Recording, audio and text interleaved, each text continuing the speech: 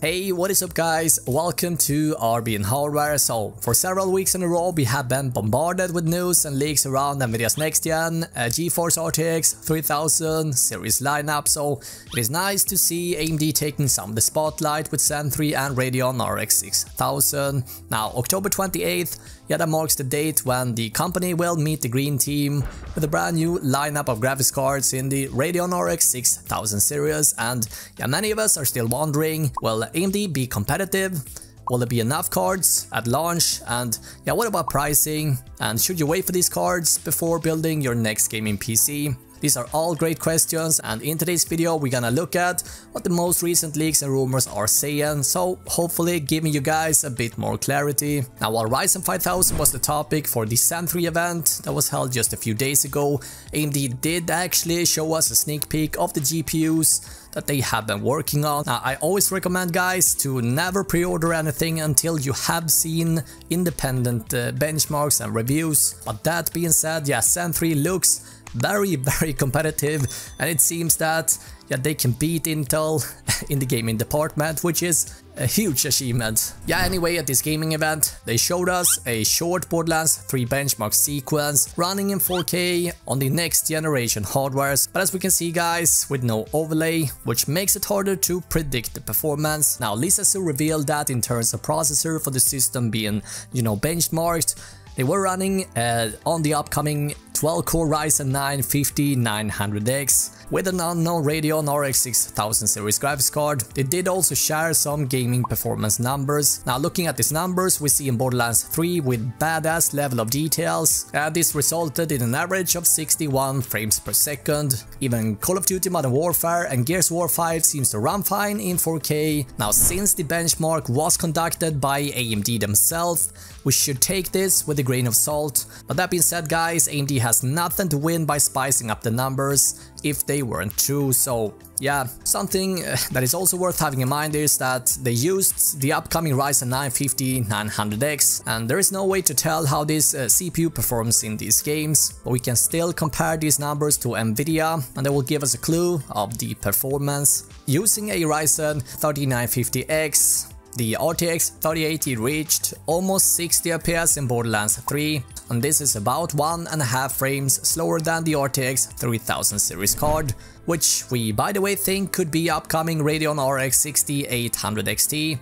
But more on this in a second. In Gears 5, the RTX 3080 reaches around 77 FPS, and this is about 5 FPS more than the tested Radeon card. Now, even though the graphics card is typically the bottleneck in 4K, the processor can also play an important role, and with a Core i9 10900K, the 3080 gains about 5 more FPS in Borderlands, and it also gains 3 more FPS in Gears 5. If we compare these numbers side by side, it does seem like Nvidia is a tad bit ahead of the red team, but it is important to not forget that these are just 2 games being tested here guys, and the truth is we don't even know what Radeon RX 6000 they were testing here. But with that being said, we think that the card that Lisa Su is holding in her hand might be the upcoming Radeon RX 6800 XT. And if we dig through some of the rumors around Big Navi that suggest that AMD is targeting upcoming 6800 XT to the RTX 3080,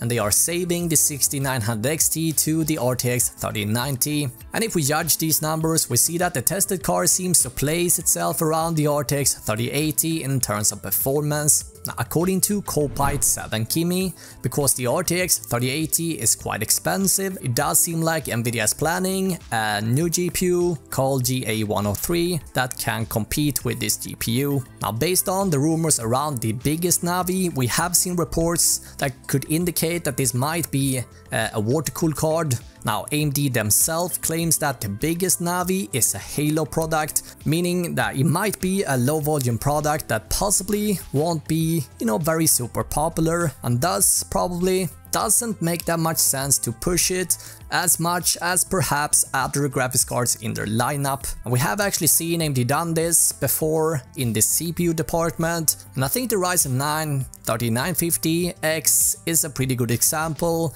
or even the 3900X is perhaps an even better one, even though both of these are generally faster in games than any of the other Red Team's cheaper 3rd gen Ryzen offerings. For example guys, AMD still used the Ryzen 7 3700X when comparing Zen 2 to Intel at the 3rd gen Ryzen presentation, maybe because it just wasn't a Halo product and they simply thought that they could sell the 3700X in higher volume and that it would be a better popular choice among gaming enthusiasts because of its compelling price and performance. Now regarding the GPU being tested here, there's been reports that this might be a lower end Radeon RX 6000 variant, and this strengthens this theory even more. According to PC World, AMD's Scott Herkelman stressed that AMD didn't state which Radeon RX 6000 series graphics card ran the benchmark,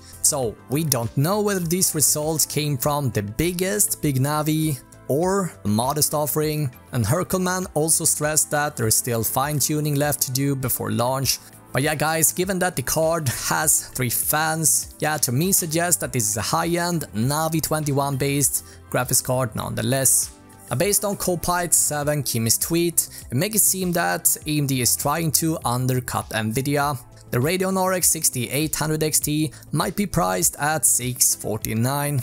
AMD has also indicated that Navi 2 won't be a paper launch, so hopefully there will be enough GPUs available at launch to cover the high demand. And so if you can, I think it's worth waiting a few more weeks before deciding to whether you should pick Nvidia or AMD in your next gaming PC build. So what do you think about the Radeon RX 6000 series? Do you want to see AMD beat Nvidia, or is good performance at a competitive price tag compared to Nvidia good enough for you? Let us know down below.